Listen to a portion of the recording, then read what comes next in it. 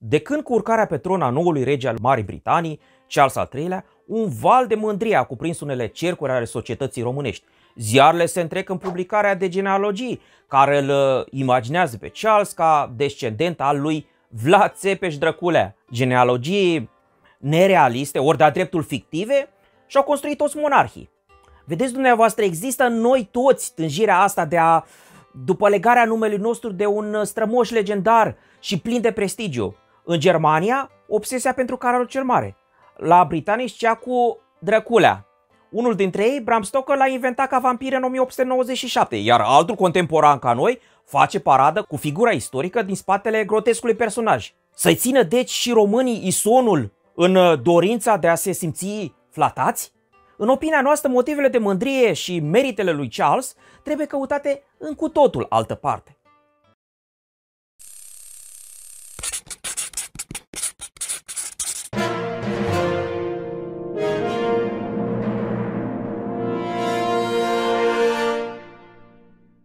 Vă salut! Numele meu este Adrian Gheorghe, sunt doctor în istorie și alături de Albert Weber, alt doctor pe care îl vedeți mai rar, fac parte din echipa internațională de cercetare CORPUS DRACULIANUM. Înainte de a-i da drumul, am o mare rugăminte.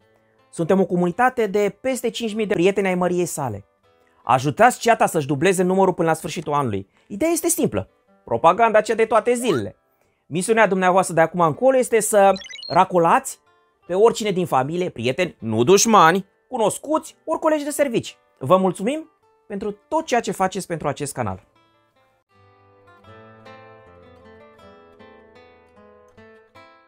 Legăturile regelui Charles al III-lea cu România sunt altele decât cele imaginate de unii. Rămâneți cu noi până la final și veți afla adevăratele motive. Până atunci, să demontăm prostiile jurnaliștilor de bulevard. Din capul locului trebuie spus că nu jurnaliștii au inventat acest arbore genealogic. După săpăturile noastre, vinovatul ar fi David Hughes, un pretins istoric britanic care este mai degrabă scriitor și novelist. Acesta se pare că a inventat genealogia regelui Charles al III-lea în cartea sa despre dinastiile britanice, publicată pe la începutul anilor 2000. Cât de luat în seamă sunt cercetările lui Hughes? Ne probează câteva exemple de măestrie genealogică, de care veți râde imediat. Să nu vă mai întrebați deci de unde apar aberații pe internet. Iată ce se întâmplă când fiecare se crede istoric. Tocomer, tatălui Basarab I, ar fi fost de fapt tătar, provenit din Batu Han, nepotul lui Gingis Khan. Britanicul inventează o fiică a lui Țepeș cu numele Zelenska, curios nume, de altfel neatestat nicăieri în onomastica medievală românească. Și mai interesante sunt aberațiile de profet ale lui Hughes, care probabil se gândea la Zelenski și soția acestuia, Zelenska, pe când aceștia nu erau deloc cunoscuți. Basarab Țepeluș, indicat ca fiul lui Țepeș, deși în realitate a fost dușman de moarte al acestuia. Hughes însă nu doar inventează membrii de familie, el și uită cu totul de unii, precum Alisandra, sora lui Vlad Țepeș, căsătorită cu un boier dâmbovițean. De altfel, el contopește pe Eupraxia, mama lui Vlad Călugăru, care s-a călugărit cu doamna Călțuna din Brăila, o femeie cu o foarte dubioasă reputație. Vă dați poate seama pe unde bat. Aș putea continua ore întregi cu astfel de aberații. Hughes susține că ar exista 3 posibile căi prin care Casa Regală a Marii Britanii ar avea legătură genealogică cu Vlad Țepeș. Linia A. Prin Vlad, un fiu al lui Vlad Țepeș, născut în Ungaria în anii 1470 și care a întemeiat linia Drăculeștilor din Sintești. Linia B. Prin Mihnea cel Rău, fiica sa Ruxandra și apoi nepoții Miloș al II-lea și Petru Șchiopul. Linia C. Prin descendenții lui Vlad Călugăru, fratele vitreg al lui Vlad Țepeș, Radu cel Mare și Mircea Ciobanu.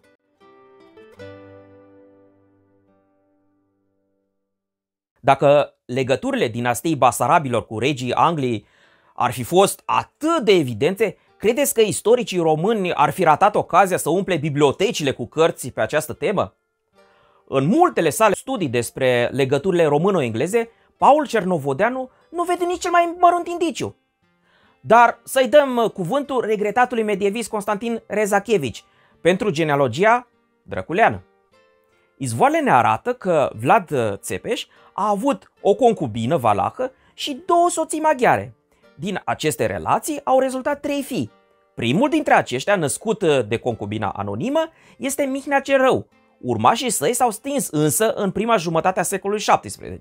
Interesant este că Mihnea Turcitu, strănepotul acestuia, a avut după turcirea, adică după convertirea sa la islam în 1591, un harem, din care au rezultat 4 copii, 2 băieți și 2 fete. Pe baza a ceea ce se cunoaște până acum, nu putem spune ce urmași au avut aceștia, dar nu este exclus ca linia turcească a Drăculeștilor să aibă descendenți până în ziua de astăzi.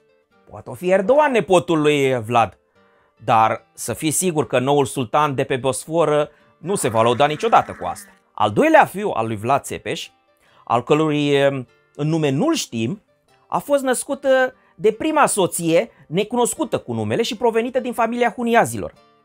Acest fiu a murit însă foarte tânăr, la nici 10 ani după tatăl său, după ce se făcuse preot catolic. Al treilea fiu, din aceeași mamă și numit Vlad, s-a retras cu familia în Sintești, în Transilvania, după ce ratase în tentativa sa de a deveni voievod. Linia Drăculeștilor din Sintești s-a stins la jumătatea secolului XVII. Arborele genealogic al lui Vlad Călugărul, fratele vitreg al lui Vlad Țepeș, este deosebit de complex. Însă urmașii acestuia s-au stins pe linie masculină până la jumătatea secolului XVII. Nu este exclus să mai fi existat și mai târziu urmași pe linie feminină, urmele acestora conducând spre Moldova și nu spre Ungaria și Anglia. Sub linia lui Petru Cercel, poate cel mai prominent dintre acești urmași târzii, se stinge și ea pe la jumătatea acelui secol. Probabil fiindcă acolo și-a cam prins urechile și mai tare, Hughes nu a mai luat în considerare și o posibilă descendență din Radu cel Frumos, fratele cel mic al lui Vlad Țepeș. Din această linie, singurii urmași care pot fi urmăriți cu precizie în istorie sunt cei rezultați din căsătoria fiicei lui Radu, Oacheșa Maria Voichița, cu Ștefan cel Mare. Din această căsătorie au rezultat între alții Bogdan al III-lea cel Chior, care a urmat la tron tatălui său. Urmașii acestuia se sting însă în primii ani ai secolului XVIII. Izvoarele ne indică deci că toți urmașii legitimi și rămași creștini, pe linie masculină ai lui Vlad Țepeș, s-au stins de-a lungul a 80 de ani până la începutul secolului XVIII. Și dacă s-au stins, atunci nu poate fi realizată nicio conexiune bazată documentar și nu pe speculații cu regii britanici din secolul 20. Nu neagă nimeni că ar fi existat urmași nelegitimi, ori pe linie feminină, însă nimeni nu le cunoaște până acum numele și destinul. Cu atât mai puțin Hughes și căutătorii de senzațional. Poate cercetările din viitor ne vor ajuta să știm mai multe.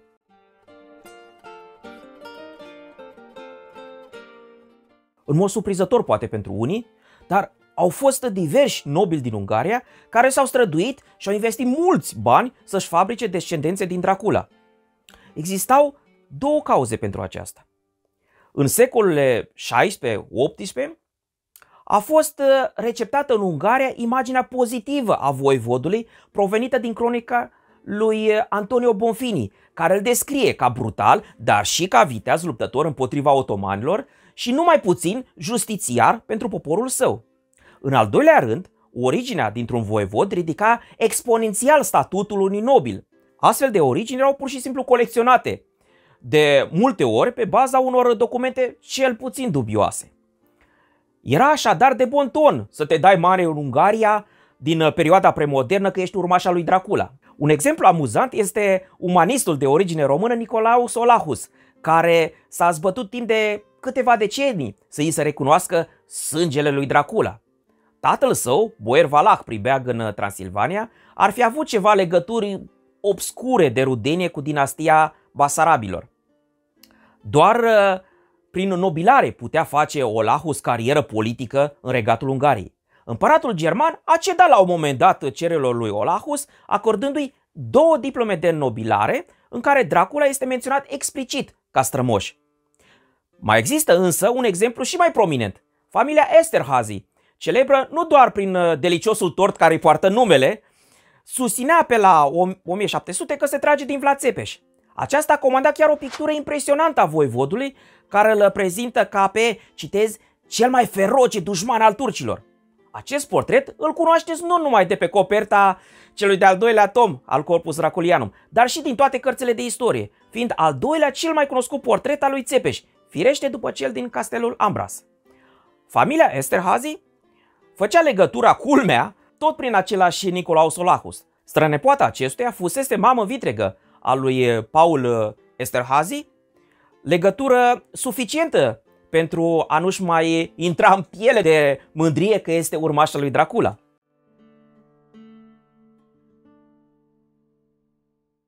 Chiar dacă nu are nici cea mai mică legătură dovedibilă cu Vlad Țepeș sau cu alți basarabi, regele Charles al III-lea are numai puține și strânse legături cu România. Facem aici abstracție de rudirea cu Casa Regală a României, fiindcă toate capetele încoronate ale Europei sunt într-un fel sau altul rude între ele. Încă din anii 90, pe atunci prințul Charles se opunea cu hotărâre vampirizării Transilvaniei, adică stereotipizării hipercomerciale a acestei regiuni, dar și a României ca țară a lui Dracula.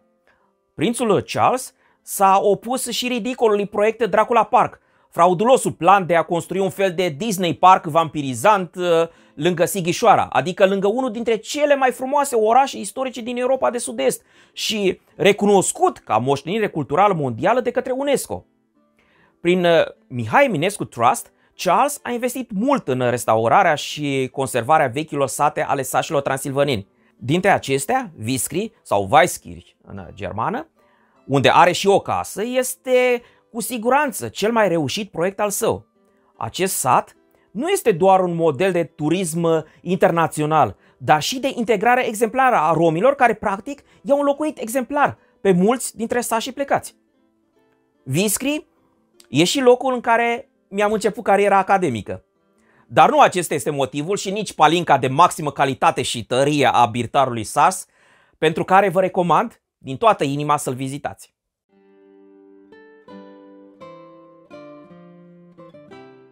Cu fiecare generație se dublează practic numărul descendenților dintr-o anumită persoană.